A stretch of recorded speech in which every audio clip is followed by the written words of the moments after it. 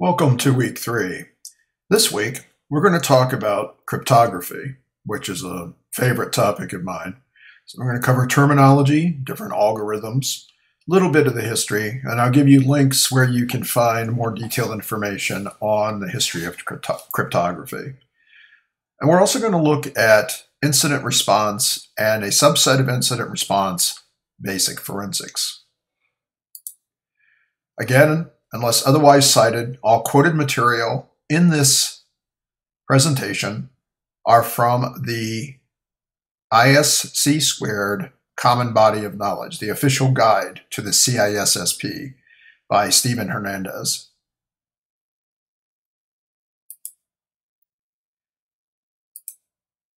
For a brief history of cryptography, see the link shown on the screen now. This is a chapter from a book that I wrote for InfoSec Institute. Cryptography, what is it? It's an art and a science. It's the use of deception in mathematics to hide data, as in steganography, or to render data unintelligible through the transformation of data into an unreadable state, ciphertext, and to ensure that a message has not been altered in transit. A signature. Another feature of some cryptographic systems is the ability to provide assurance of who sent the message, authentication of source, and proof of delivery. All of these things we will cover in this lecture. So let's go over some terms. First, digital signatures. Digital signatures are also sometimes called electronic signatures, and they enable non-repudiation with the use of hash algorithms. Non-repudiation is the state in which a sender cannot deny that they sent a specific message with a specific content.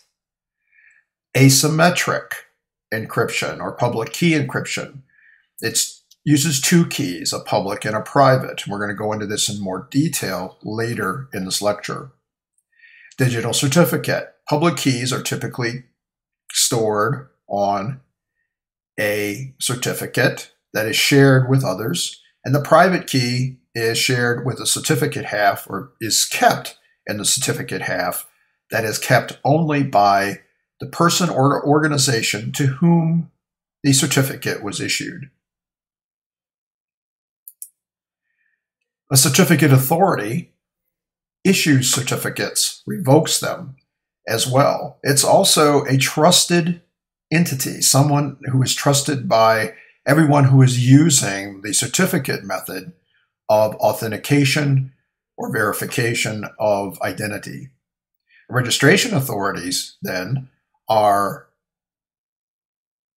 agents, if you will, of the certificate authority that actually issue the digital certificates. They take care of the person or the organization registering and requesting a certificate.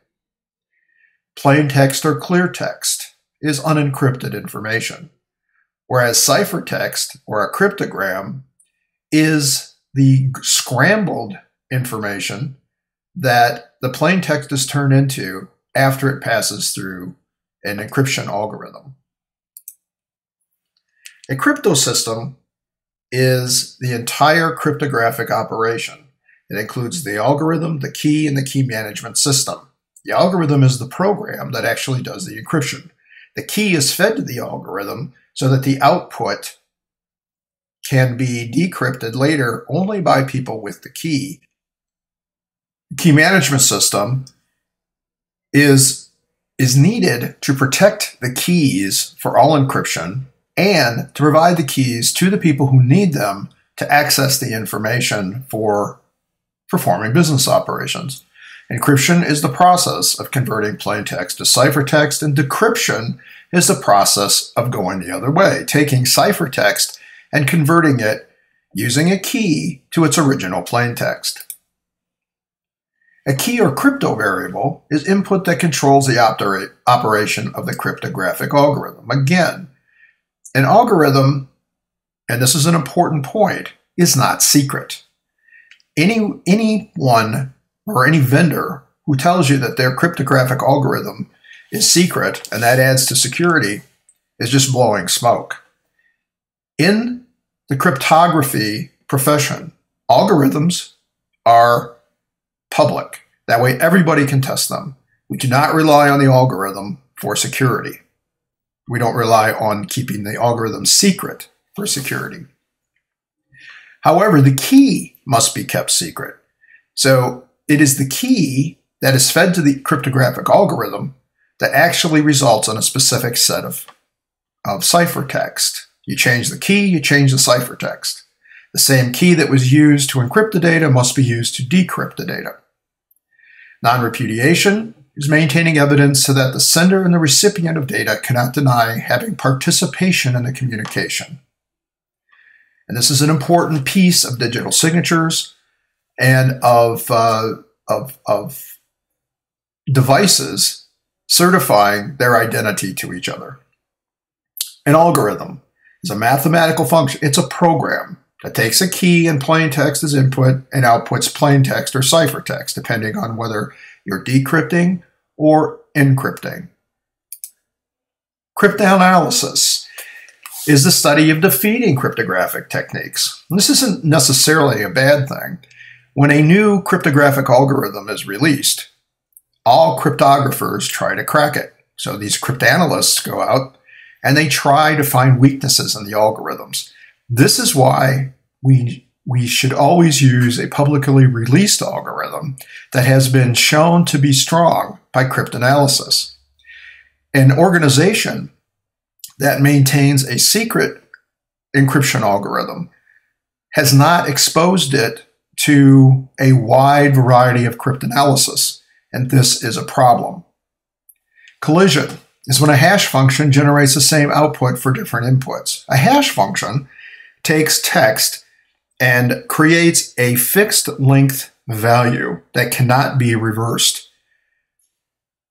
This is used for digital signatures and for ensuring that the information has not changed since the hash was created. A collision is when when a hash function can generate the same output for different sets of input text. This is not a good thing.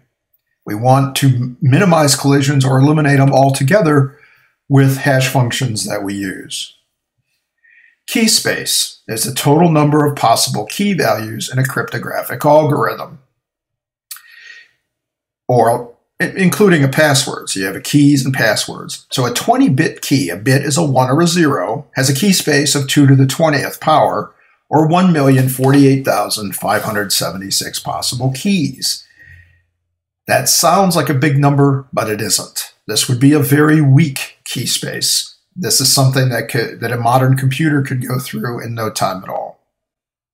An 8-character password using only lowercase alpha characters has a key space of 2.83 times 10 to the 15th possible combinations.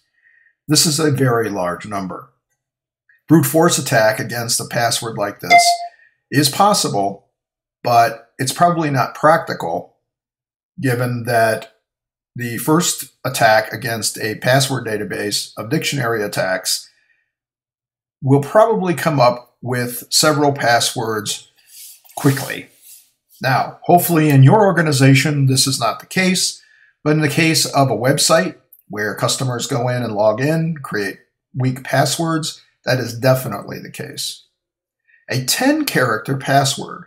Now, it's the 10-character password we're talking about. It uses uppercase, 1-character set, lowercase letters, another character set, digits, another character set, and symbols, such as the @ exclamation point, etc. Another character set has a key space of 6.05 times 10 to the 19th possible combinations. Trying to crack a password here with a brute force attack is impractical. It isn't going to be pursued for very long by an attacker. Attackers today, most of them, are focused on getting in, getting the work done, getting a return on their investment, and getting out. What this doesn't include, this quick attack that's quick in and out, what doesn't include are advanced persistent threats that might hang around for a long time. But in those types of attacks, instead of trying to crack a password or key of this size, they're going to try to get to the data in other ways, such as getting the data as it passes through the user's computer with software that the user has inadvertently installed there. But key space is very important when we talk about the security of encryption. The larger the key space, the more secure the encrypted data. Work factor, the time and effort necessary to break a protection control. Initialization vector. We're going to look at this a little bit later when we look at a graphic of block ciphers. But initialization vector is something that is inserted into the initial cycle of a symmetric block cipher that helps to increase its entropy. In other words, it makes it a little harder to get from the from the ciphertext back to the plain text. The differences between the ciphertext and the plain text are so much different as entropy increases that it gets increasingly difficult to try to get from the ciphertext back to the plain text. Transposition is one way of ciphering, reordering the plain text to hide the message as shown on the screen. Obviously, this is not secure, but this is a term that you need to know. Substitution is replacing one letter in plain text with another. So in other words, if you might replace a B with a C or a B with a Z. Again, because there's very little entropy in a substitution cipher, it can be very easy to get back to the plain text. One way that a cryptanalyst would start is to look for repetition, for how many times a specific character or substitution character occurs within the ciphertext. Certain letters occur with more frequency than others. E is the most common letter in the English language, for example. So the substitution character that occurs most often in the text is probably an E. And it goes back from there. R, S, T, L, and E are very common letters, and those are letters that might be tried first. In any case, only using substitution to go one step from plain text to ciphertext does not provide enough entropy to protect your plain text information. Confusion is mixing the key values used during repeated rounds of encryption. Diffusion, mixing up the location of plain text when building a ciphertext. So move it around. Take a block of plain text from here, move it up front, take another block, move it to the middle. That's diffusion. The avalanche effect is a minor change in either the key or the plain text results in a large change in the ciphertext. This is a good thing.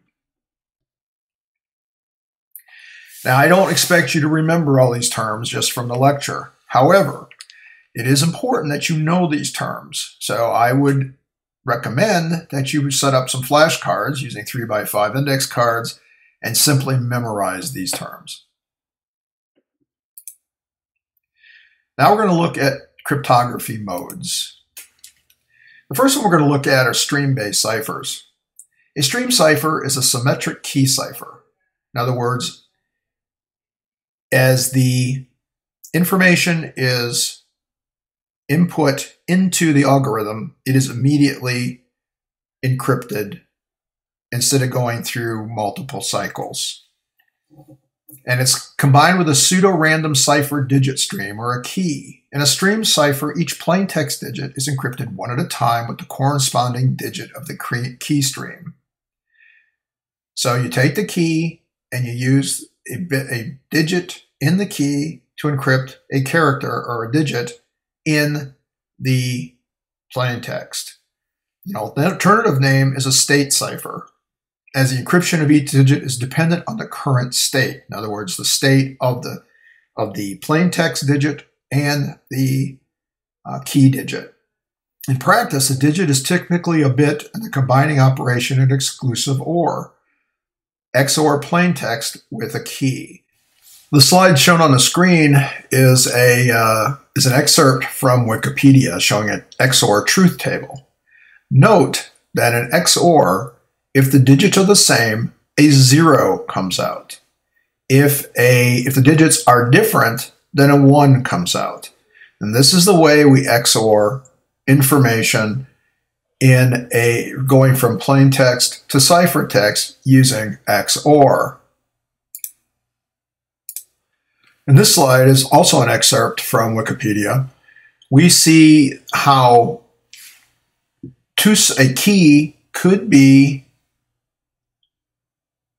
XOR'd with data. In this case, our key is 11110011, and it keeps repeating. And we apply each set of 7 or 8 bits to the key to come up with the ciphertext. So here is the key, and here is the first 8 bits of the plain text. Here's the key again, and here is the second 8 bits of the plain text. So this is XOR. This is an XOR operation that is associated with many different types of encryption, but the one we're talking about right now is the stream cipher.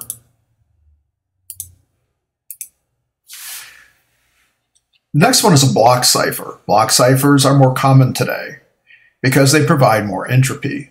So a block cipher operates on blocks or chunks of text, and as plain text is fed into the crypto system, it is divided into blocks of preset size.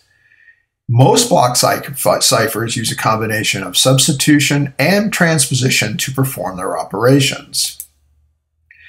So here's a list of different block ciphers. And I'm not going to read this table to you. This is something that I recommend that you spend a little time with.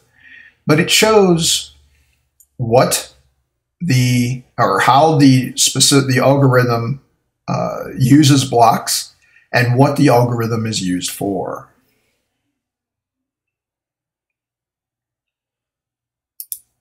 And here's an example of cipher block chaining.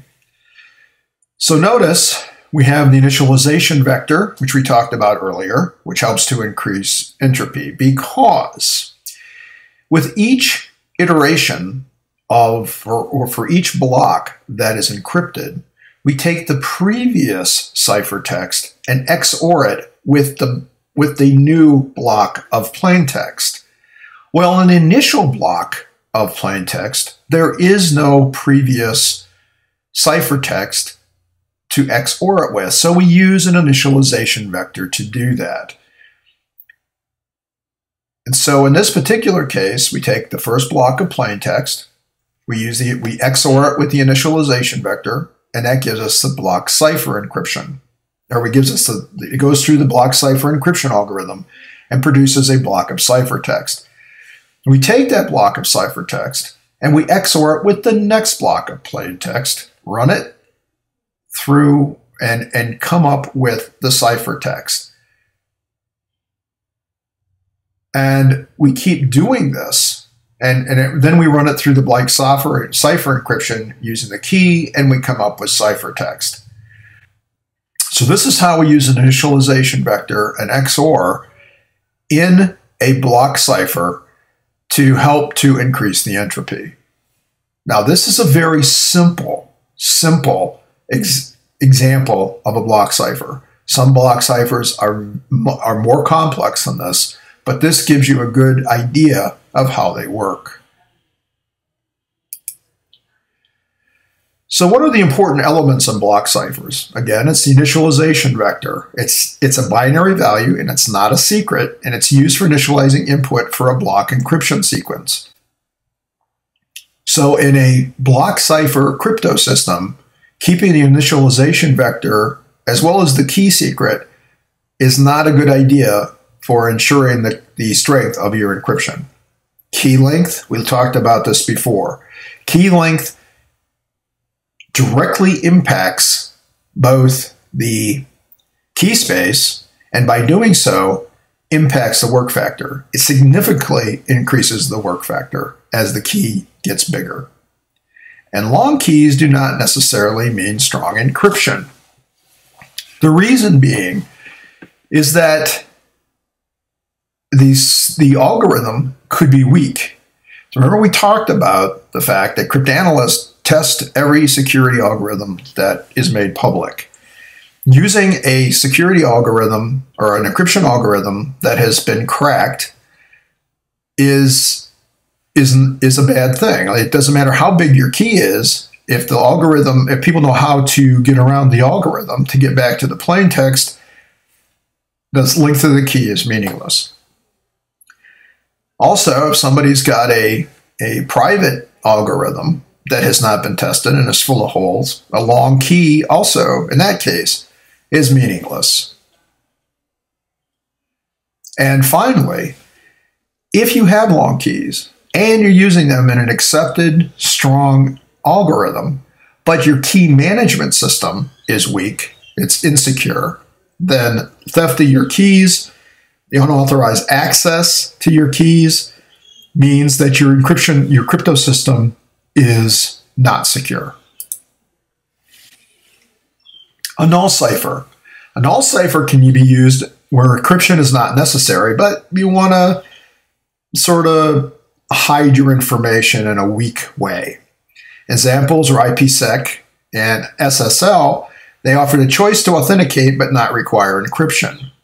So you can authenticate the sender and receiver, but you're not really hiding the information. So anybody sitting with a sniffer would be able to pick up the packets and look at the payloads. Data hiding is another null cipher.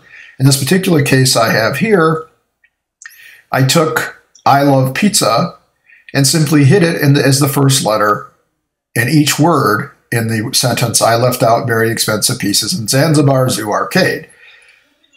This is another way. This is also a form of steganography, hiding data inside of images or of text. This is a sample of a substitution cipher. And again, this is from the chapter in my book at the InfoSec Institute on cryptography. A substitution cipher simply assigns another digit to each letter of the alphabet. In this particular case, A is assigned 7, B is assigned 8, C 9, etc. So if I take the plaintext message, the tanks will arrive at 1300, going back to my military days, I simply take the T and replace it with Q. I take the H and replace it with E.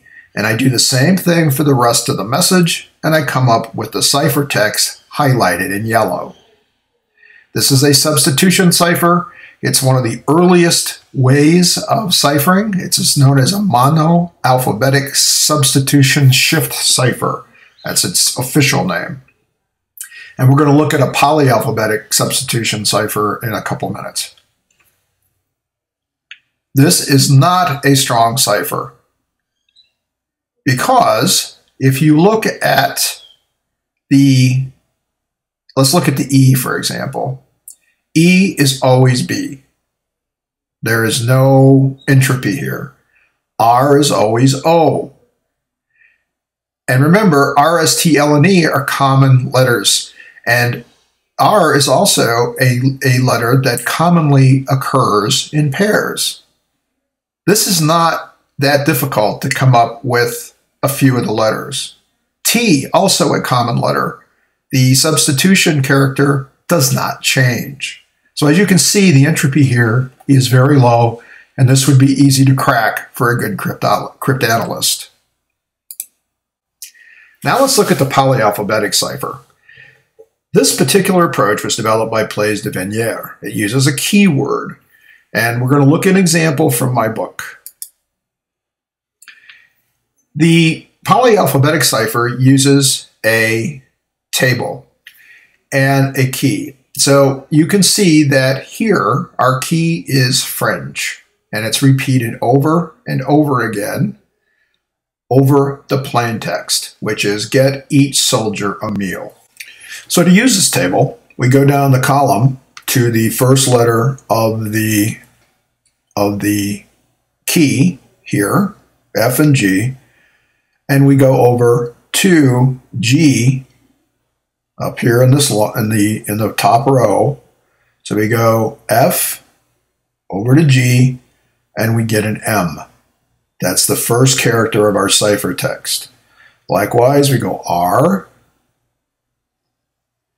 and then out to E. And remember, it's E on the top line, which gives the character W, which is the next character in our ciphertext. And we keep doing this until the ciphertext is complete. Now, there are no repetitions. So E, in this case, will almost always be a different letter. It's very difficult to tell whether a letter is an E, an R, a T because of repetition. However, the space between, or the distance between the plain text and the ciphertext is still one step. It's still too close. There's not enough entropy. Therefore, a cryptanalyst can crack this particular cipher. This is not a cipher that we should use in our organizations. It is a good example, however, of how cryptography progressed as weaker crypto systems were cracked. Now, the one-time pad is probably the strongest encryption method we have. However, it requires that both the sender and the receiver have the same keypad. It's actually a pad of paper or electronic or actual paper that has sheets in it. Each sheet might look like this.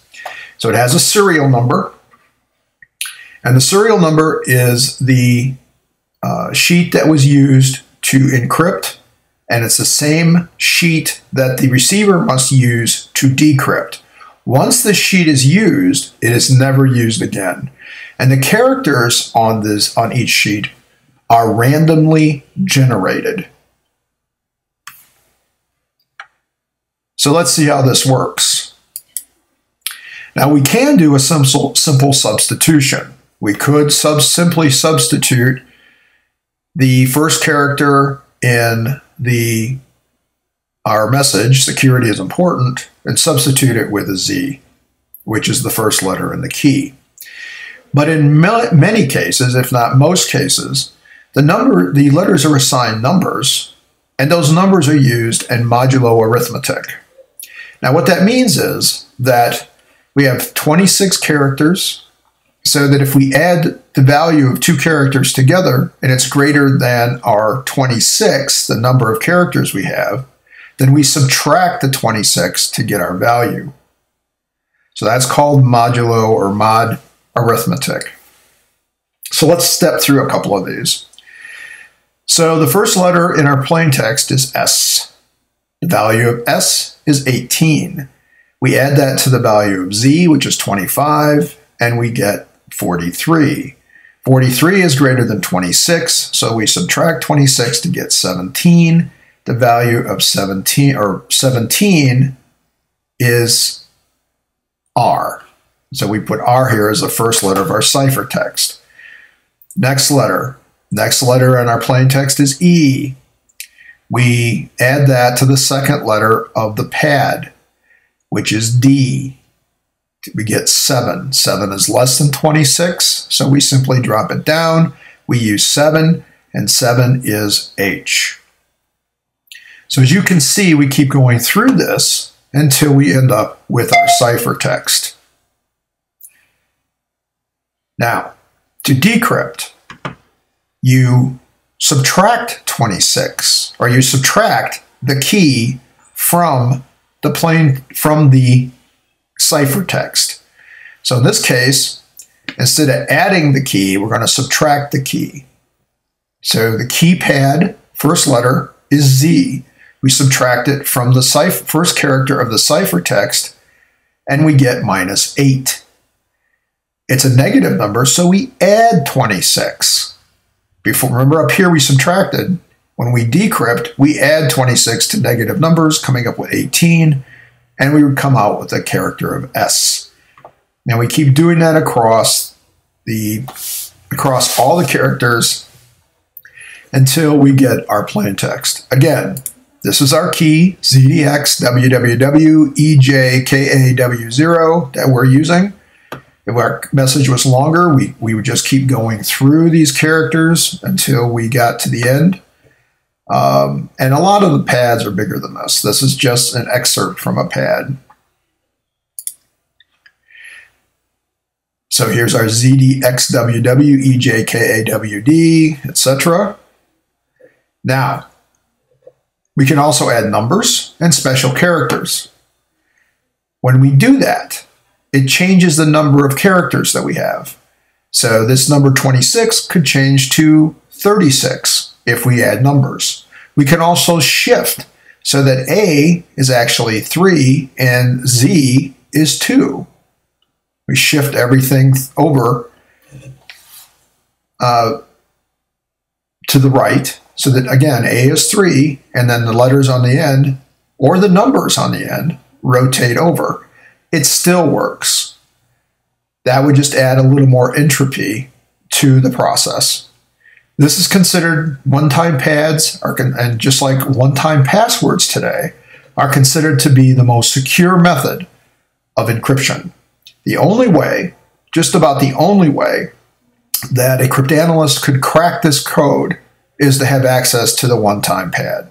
The entropy is extreme, assuming that your pad generation is always random. Now let's look at common encryption keys and algorithms. The first one that we're going to look at are symmetric block ciphers. And we're going to look at those that are broken and those that are in common use. The first one is DES, Data Encryption Standard. This was the encryption that everybody used for several years. However, it is not secure. It uses a 56-bit key, and it has been cracked. Triple DES increases key length to 168 bits, but it's still not strong enough for some encryption challenges.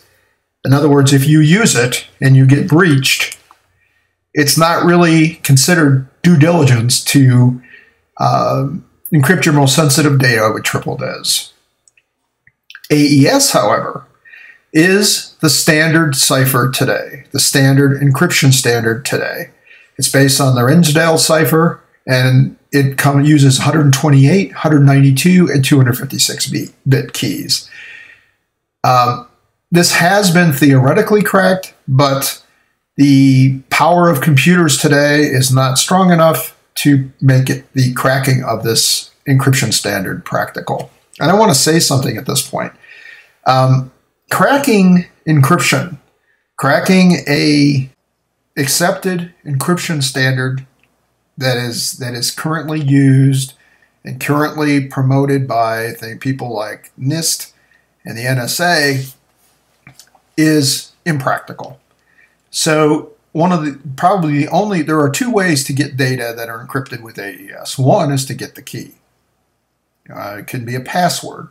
So let's say, for example, that a laptop is encrypted and a user accesses it with a password. If they use one of their kids' names, and they have 3 children, they use one of their names as the password, that will more than likely end up with bypassing AES if an attacker gets their hands on the laptop. Another way to do it is to grab the information as it's unencrypted or while it's unencrypted. This is done by putting data on, or putting a malware on the user's machines and grabbing data there. So the point I want to make here is that encryption is only one level in a controls framework. Encryption by itself is not the panacea for all things security. It is just another control. If you don't have other controls around encryption, then the encryption will fail as a security control.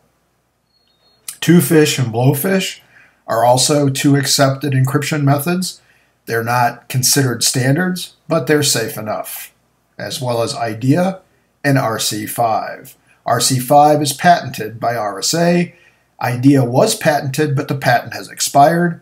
So the only patented, in other words, something that might require a fee to RSA, is RC5. The rest are free for use.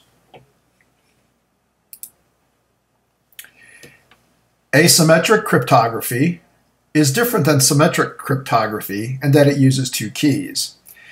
So going back to symmetric cryptography for a minute, symmetric cryptography is very fast. Even though it can go through multiple iterations, i.e. AES goes through multiple iterations for the blocks of data that are fed into it, which is one of the reasons it makes it very secure.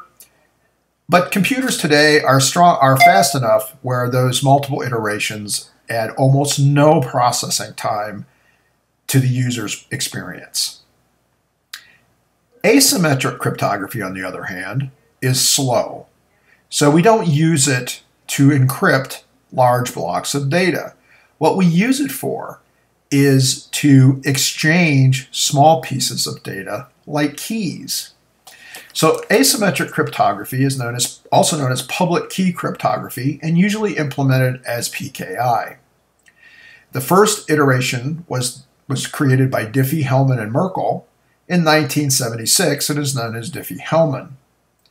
Rivest, Shamir, and Eidelman developed RSA in 1978, and it supports both key exchange and electronic signatures, whereas a Diffie-Hellman is just a key exchange algorithm. The one that is emerging today and that is stronger than either Diffie-Hellman or the RSA algorithms is elliptic curve cryptography. It uses a smaller key, requires less storage and transmission requirements, and a 256-bit ECC public key provides the same security as a 3072-bit RSA key. So the processing is faster, the storage is less, and overall the algorithm provides a much more secure ciphertext. So let's take a look at how a public key and private key set work. First of all, it's important to understand that the public key and private key are mathematically related in such a way that if you encrypt with one, you must decrypt with the other. So for example, if I encrypt with a person's public key, that person must use their private key to decrypt it. This helps us to assure that the person to whom we want to send it is the only person who can open the message that we're encrypting. The public key is distributed to the public either via a public key database, as in a PKI system, or is provided by the person to whom the certificates with the keys to whom it was issued. So the plain text is encrypted using in this case, the receiver's public key. The receiver receives the decrypted information, decrypts it with the private key, with his or her private key, and resulting in the plain text. In the next or bottom example, we have the person who owns the keys using her private key to send encrypted information, which could be a digital signature, to a receiver. Now, remember that the person with the private key should be the only person in the world with that private key. That helps the receiver to authenticate the receiver. So the plain text is encrypted with the private key. It is sent over to the receiver, and the receiver uses the public key of the sender to decrypt the information. This is an example of a handshake for TLS or for SSL. And what I'm going to do as you look at this graphic is I'm going to step through the steps provided in Wikipedia for a TLS handshake, which is very similar and which should track well with this graphic. So first, the handshake begins with when a client connects to a TLS-enabled server requesting a secure connection and presents a list of supported cipher suites. That would be ciphers and hash functions. From this list, the server picks a cipher, usually the most secure one that the client, in this case is labeled as host, picks the most secure cipher and hash functions supported by the client and notifies the client of its decision. It also sends back its identification. The server sends back its identification in the form of a digital certificate. The certificate usually contains the server name, the Trusted Certificate Authority, or CA, and the server's public encryption key. The client may contact the server that issued the certificate, in other words, the CA, and confirm the validity of the certificate before proceeding.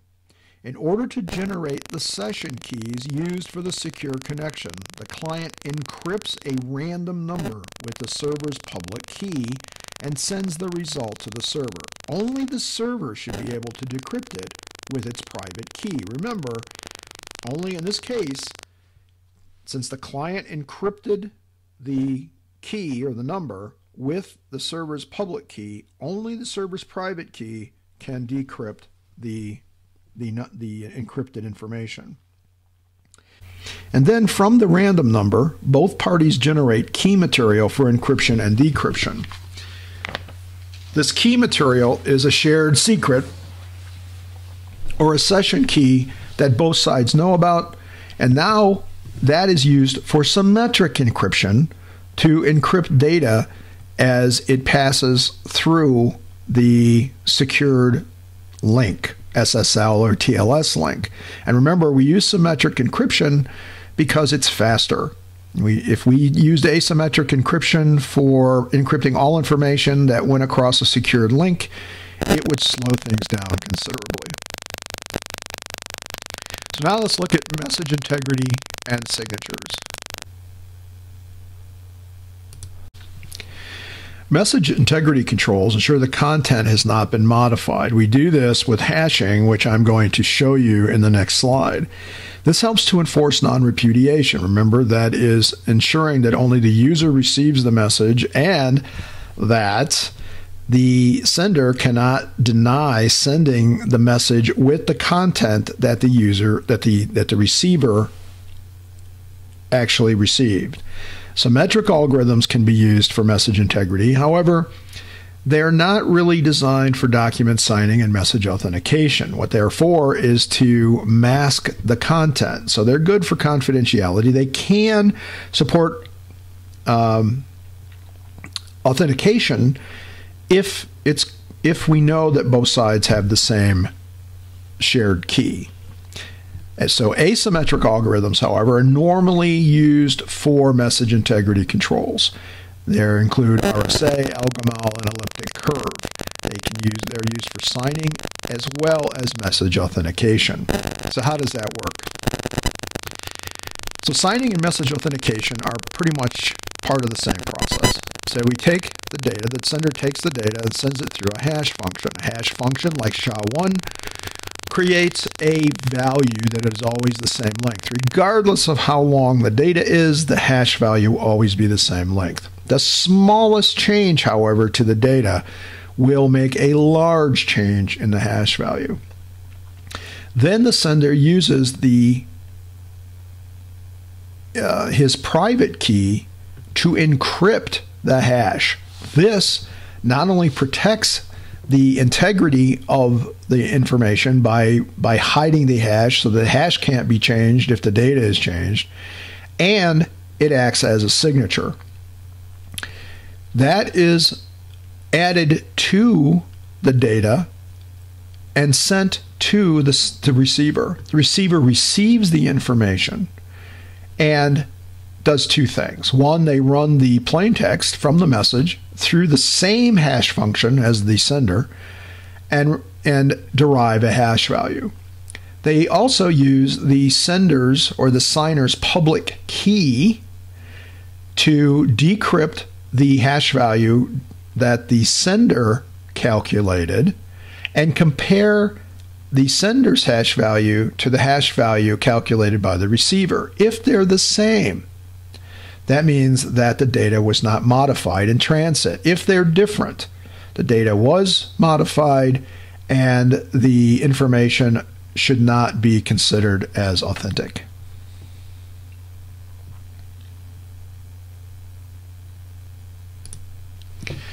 So let's get out of cryptography and go to forensics and incident response.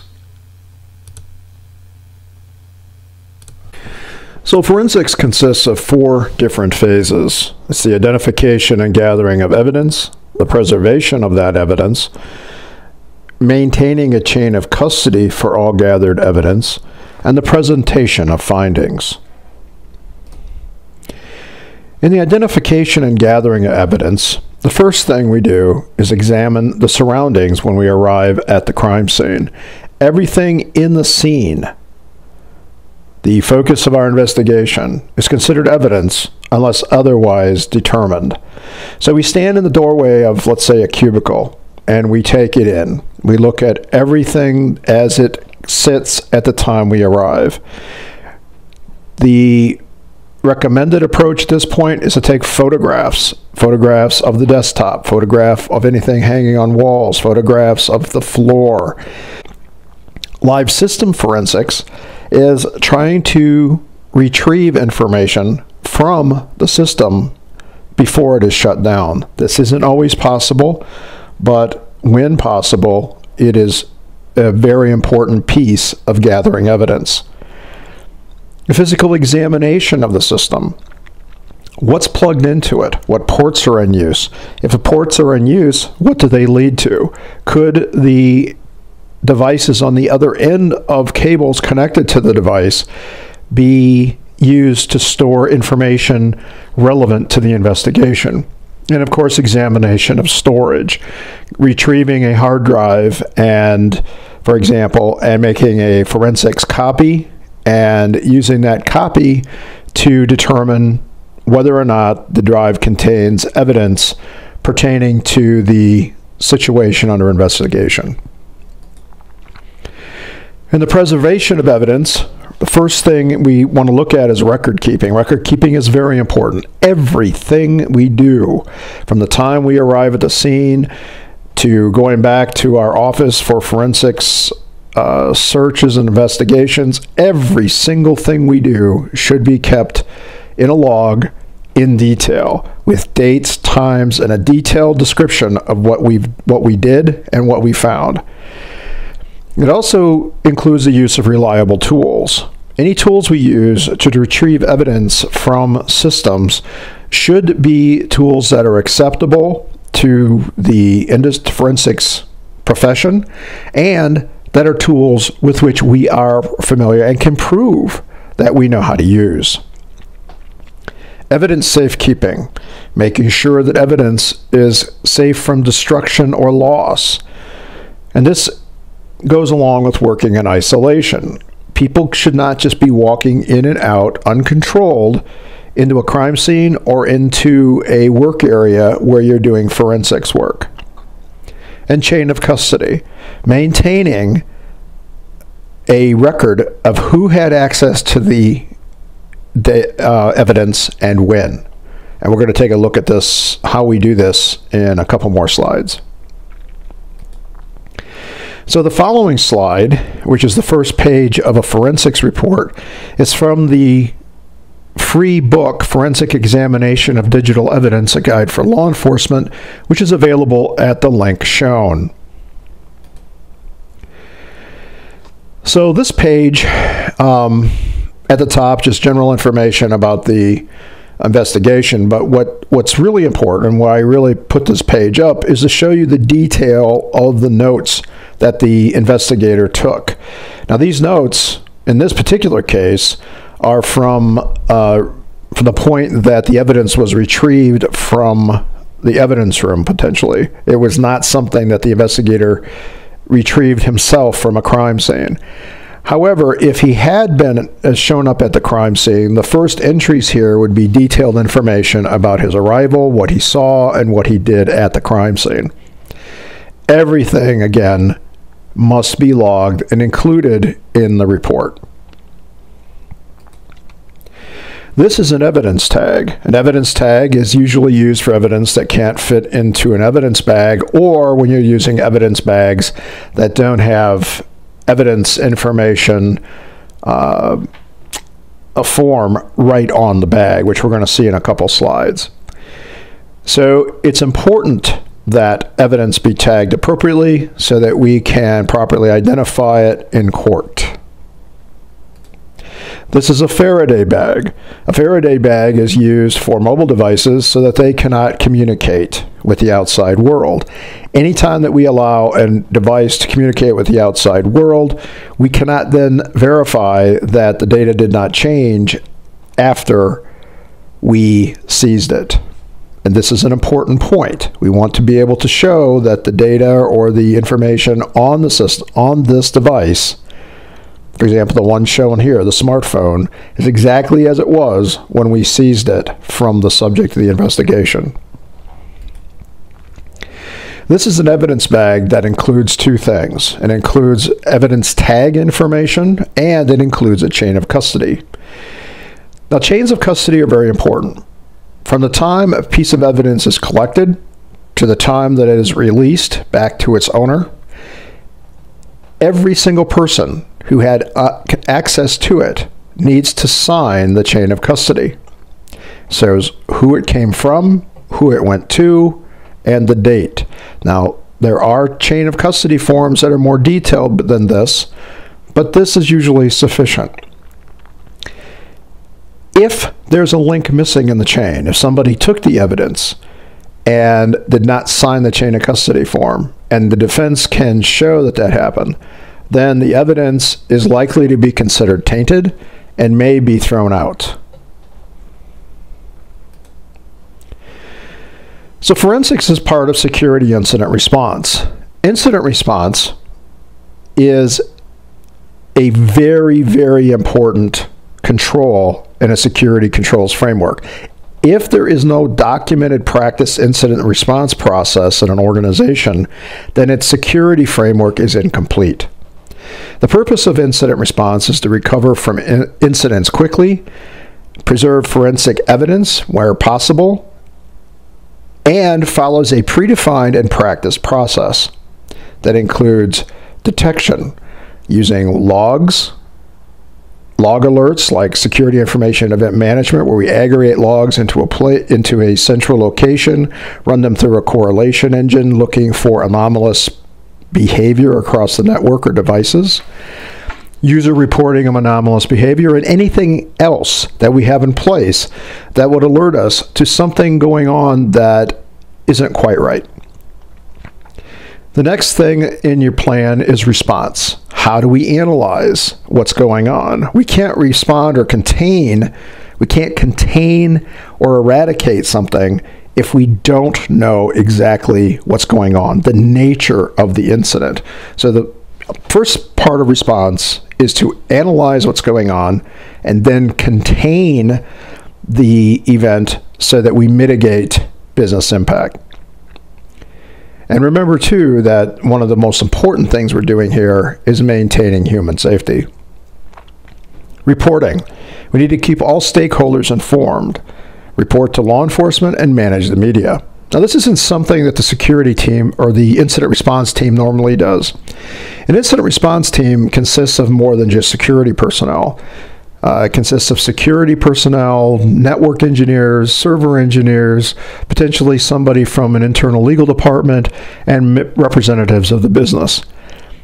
The role of the incident response team is to analyze, contain, and work to analyze and contain the threat, and eradicate the threat and restore the business processes. The reporting piece of this is for the incident response team to report to management what it finds at each stage of the response process, so that management then can can inform customers and shareholders and law enforcement and the media as it sees fit. Recovery is the eradication and eradication of the threat and restoration of business processes. And finally, the final step is after everything else is done, the team sits down, all stakeholders involved with the incident sit down and take a look at not only the incident that occurred and what caused it, but also the effectiveness of the response. We always have room to improve. So this is a good point to sit back and take a look and see where our strengths are and where our weaknesses are. In any case, root cause analysis is our primary tool. The following slide on root cause analysis is from a 2-article series I wrote for Tech Republic. And here I used the 5 whys from the 8D problem-solving methodology to get to root cause. You notice we have the incident, and from the incident we work backwards trying to find the initial event that started the chain of cause and effect that led to the incident. So if we ask why, we came up with 2 different things here. And really, we're asking why was there a business impact to begin with? And we see that there's a proximate cause of bad system configuration, but we also show that there's a chaotic response to the incident. This is actually from an event that I managed post-incident, where we sat down and I managed the root cause analysis meeting. So the chaotic response to incident was on the part of customer support. Instead of stepping through a step-by-step process to deal with the event, they started throwing solutions at it, which caused the outage to last longer than it should have. And going through that, finding the root cause on that one, which is not shown here, we were able to ensure that in the future a step-by-step process was followed so that the any process like this could be restored to normal quickly. On the right side, bad system configuration, and I'm not going to read these each one to you. You can see them for yourselves. By asking why, each time we hit an event with a potential set of conditions, and that's an important point. Events happen within the context of a set of conditions. It's important to when answering why, to include what happened and the conditions in which it occurred. And you can see we work back to, finally, the business user complained the PC running a critical system was slow and had too many intermittent problems. So what this did, it led customer support decide, okay, we're going to throw in one of our regular images to see if we can fix this problem. So really, questions 4 and 5 show an issue where the customer support did not consider the fact that any PC that supports a vendor device and it was initially configured by the vendor might need to be replaced by the vendor or the whole process fails. So this was the finding, and so in the future, any type of system that was supporting a vendor device was replaced by the vendor, or at least the vendor was closely involved in the PC's replacement, which prevented this kind of problem from happening again. The reason we do root cause analysis is because we don't want to treat symptoms. We want to get, again, to that event, that initial event that started the chain of cause and effect leading to the incident. And the farther away from the incident or farther away from the business process that we can get to identify the root cause, the easier it is to put controls in place to eliminate either the root cause or to monitor for effects that may occur when that root cause is present. We may not always be able to eliminate the root cause, but we certainly should be able to monitor for the effects of the root cause to break the chain of cause and effect. Okay, and that's the end of the lecture for this week. If you have any questions, please ask. And remember, the lecture is not a replacement for the material. It is a supplement.